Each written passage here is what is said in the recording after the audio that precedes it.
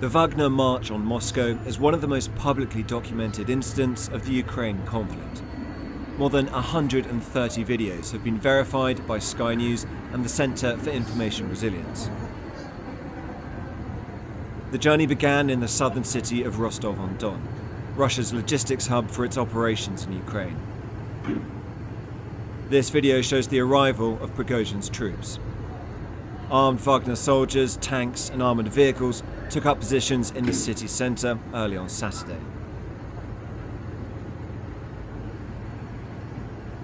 Around the same time, Prigozhin shared footage of himself inside the Russian military HQ.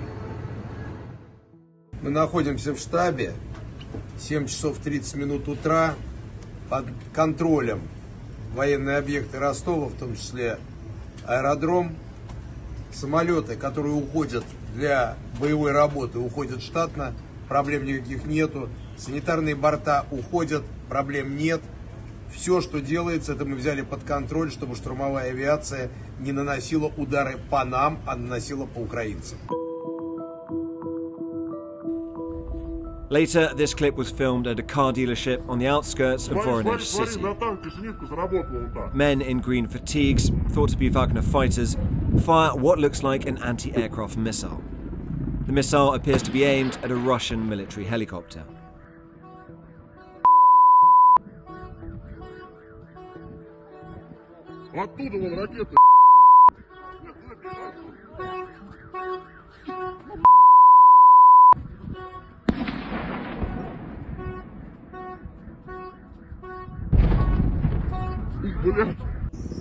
This video shows a helicopter, possibly the same one, narrowly evading being hit by a rocket. It only just misses the person behind the camera.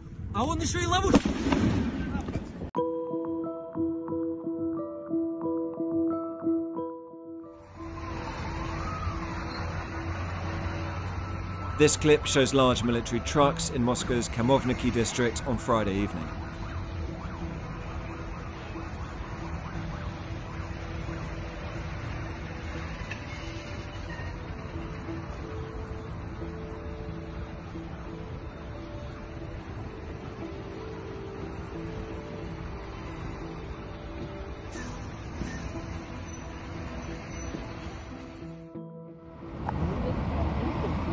Here, Russian security forces formed roadblocks in the city's Yaseneva district on the Saturday.